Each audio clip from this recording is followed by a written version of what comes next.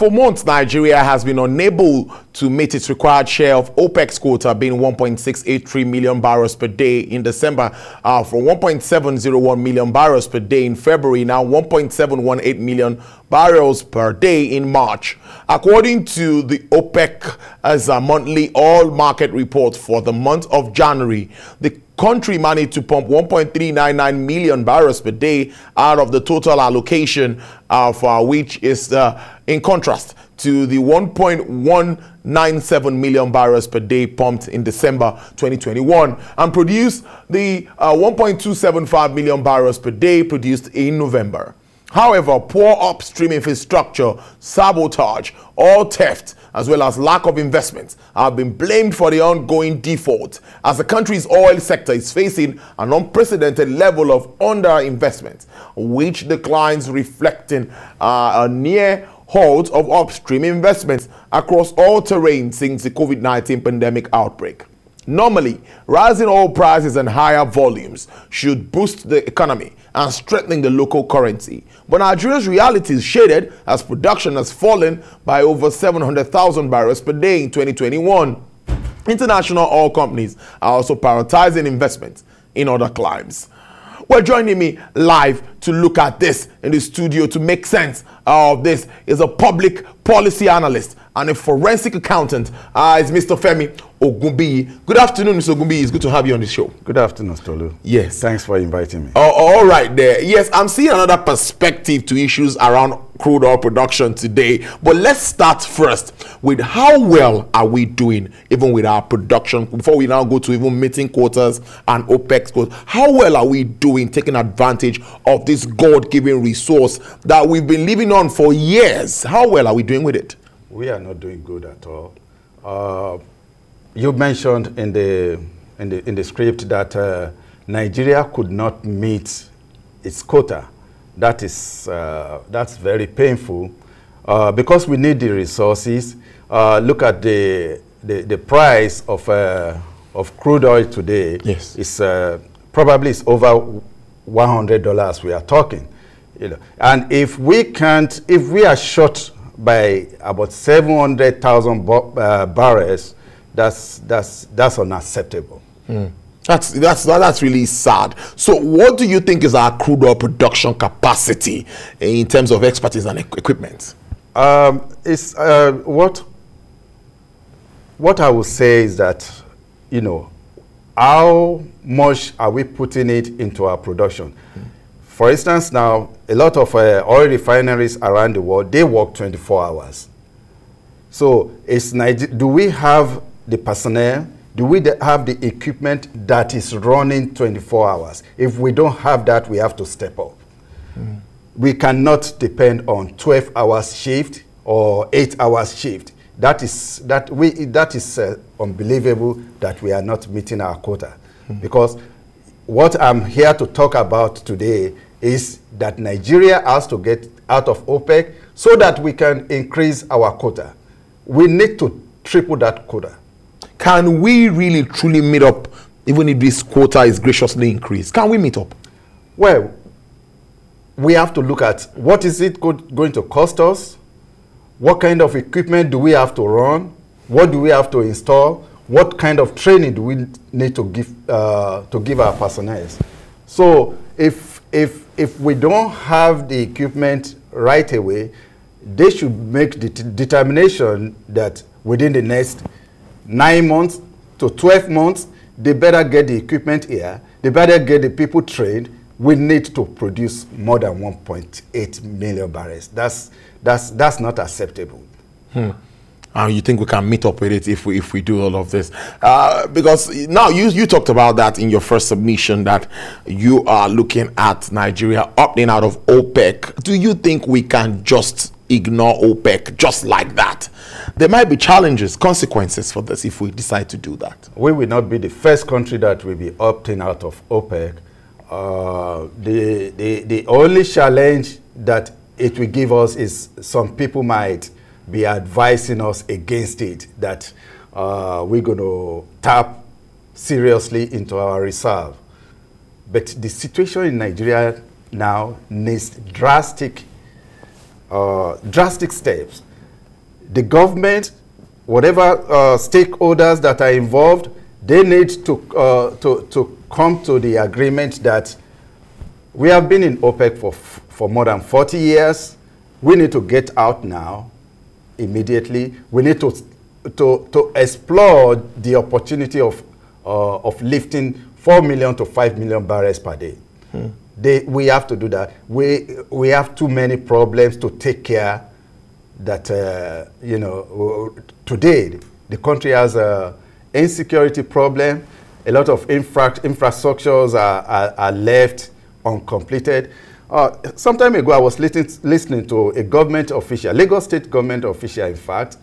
The person was talking that, you know, they have over 1,000 roads to fix in Lagos State. And it is during the rainy season that, you know, all these roads, a lot of people, you know, they all come out. Now, when you have 1,000 roads and they only have resources to fix 43 out of over 1,000, that's why we have our people crying, our people dying, and the country is bleeding everywhere, from every part of Nigeria. The leaders have to come together and be bold enough and look at OPEC in the face and tell them that we're done. A very big one there. Let's look at this graphics I have here, comparison of other OPEC members' quota and population with Nigeria's quota. We see Nigeria population of above 200 million, like we'd always say, and we're doing 1.8 million barrels per day. That's not even, that's looking at Iraq's population, about 39 million, and we have 4.2 million barrels per day. We have Kuwait here, 3 million. What's your reaction to this kind of graphic representation? Yeah, if you look at that, that is very unfair, and a lot of time our leaders, you know, I'm sorry to say, they take nonsense, what I would call nonsense, from a lot of organization or from other countries. You know, I mean, the statistics here, Nigeria with 220 million people and production less than 2 million barrels per day, that is unfair. We cannot accept that kind of quota from them. That is why the leaders have to step up. They have to rise up to the occasion and get Nigeria out of OPEC, and let us get the equipment, train the people, and produce 4 million to 5 million barrels per day, so that we can solve all these problems that we are facing. I want to ask you, like a layman would ask, if we are doing 4 million, 5 million barrels per day, what about the channel to get to the market if we are outside OPEC? Will it be that easy? Looking at our production lately, I even saw India also looking out already for other buyers already, because we are not meeting up with what they expected from us. What about access to market if we decide to go independent? Well, it's there's a lot of issues attached to that. You know, when you have Nigeria as the supplier, and let's look at the United States as the buyer. The distance from any part of the Middle East, from Saudi Arabia, Kuwait to United States, is longer than the distance from Nigeria to United States. I'm talking about the east coast part of the United States, like New York, Washington, Boston area. So the buyers, they look at, you know, what is it going to cost them? What, you know, they look at that, they put that into consideration. So we have an edge regarding that aspect. The second edge we have is that the brand of Nigeria crude oil, the Bonny Light, it has less sulfur, and the United States refineries, they are most of the refiners along the East Coast, they are more comfortable, you know, refining the crude that is coming from Nigeria. So we have that edge. If we produce 4 million to 5 million barrels, immediately United States knows that Nigeria is out of OPEC. Yeah, if we lift 5 million barrels, United States will buy all of it. And it will pay them, you know, when the price is going too high, they will call Nigeria. Instead of calling Saudi Arabia, they will call Nigeria. Nigeria, can you pump more? So we have to position ourselves to benefit from global oil production. That is what we have not been doing. You don't think this would, if the price of crude remains very attractive, you don't think it would also make the Americans think back to start looking at shale oil, and maybe production of shale oil could be, you know, encouraged at that time? Oh, I mean, you're talking about fracking now. Yes. Yeah, fracking has never stopped. It will only slow down, and you know, when they see that you know, there's a lot of money coming out of petroleum, then they try to bring more rigs. So what happens is that although United States, they consume a lot of oil, then they put a lot in reserve. But our situation is what concerns me. The state of Nigeria. The state of Nigeria right now is terrible. Our schools are in deplorable condition. Our roads are not good. Then we have this big insecurity attached to it. That's a big elephant in the cupboard. Yeah. So we cannot all, you know, sit down and let Nigeria go down the drain. Nigeria should not go down the drain. So that's my stand. At the proposed production level, how long do you think our crude will last compared with the current production rate? If we are going at with the 5 million, yes, 5 million barrels per day. Yeah, if we go at 4 or 5 million barrels per day, we can, you know, let's call that a strategic move. So because we have things to take care of. So if we make that strategic move, what will happen if we produce at that level and we can sell at that level? Probably for the next 5 years, we will use up about 7 million barrels.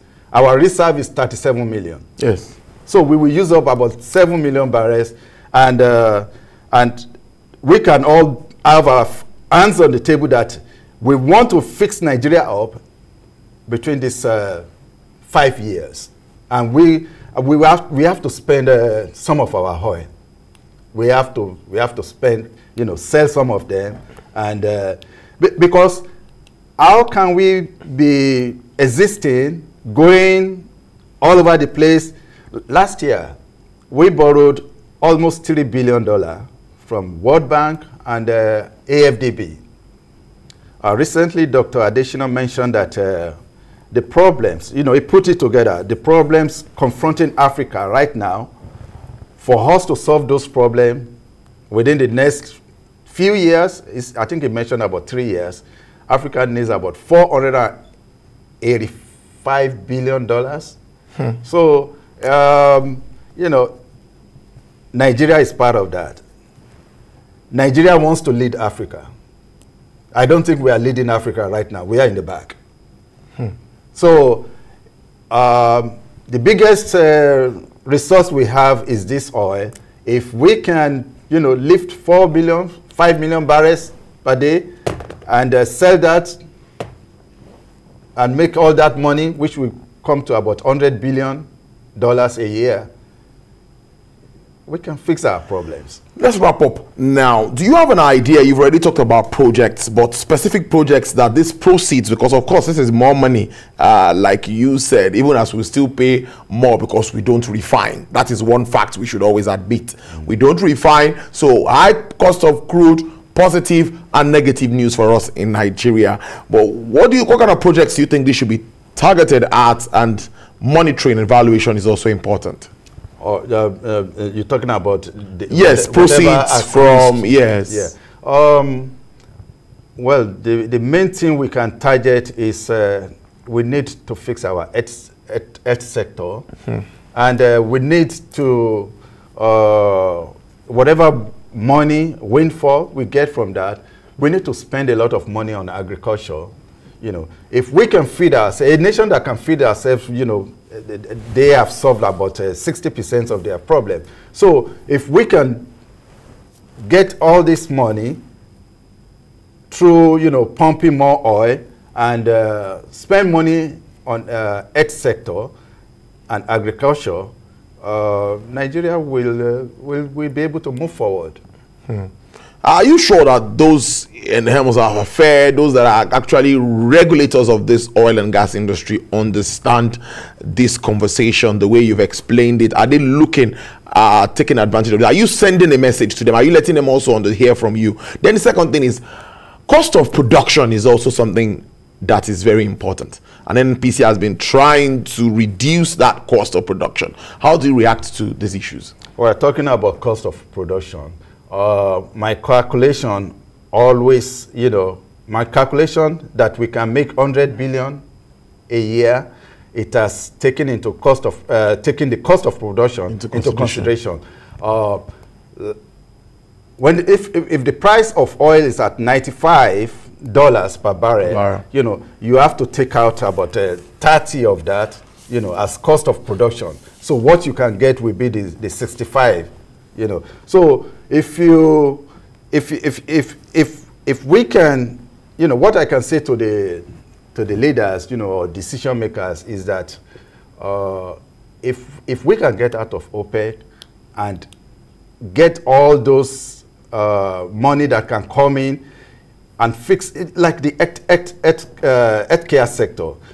Look at, people going into hospital, they tell them, I'm talking about the government hospitals now. Yes. Probably in the private sector, I don't know. They tell them, okay, you have to buy the drip we have to give you. You have to buy the cotton. You have to buy the plaster and so on. All those are stuff that the healthcare sectors can make. Put money into the private sector that can, invest in that, have those industry. Let them supply all these hospitals with whatever they need. And when they supply them, the government pays them. The government will have to see, come up with an accounting procedure where that the hospital received whatever the equipment or materials that they supply them and pay them, and make sure that, these materials are not being, resold somewhere else, and they make sure that they are not asking anybody, to come and pay for cotton. So not everybody can afford, going overseas, for healthcare. Not everybody. Nigerians are suffering, and it's very painful, if we look at this country and things are going down the drain. It's pathetic. All right, sir. We'll keep a tab on you and we'll continue, because this conversation, it's very interesting, and we need to keep updating and educating Nigerians to understand where we are headed. Mr. Femi Ogunbiyi is a forensic accountant, and is also a public policy analyst there. You've heard his views regards to the crude oil market and, of course, production and Nigeria's OPEC membership, and how we can, of course, make more money and address some other economic issues. Thank you so much for your time on the show. This is the first time on the show. We really appreciate you. Thank you so much. Thank you for inviting me.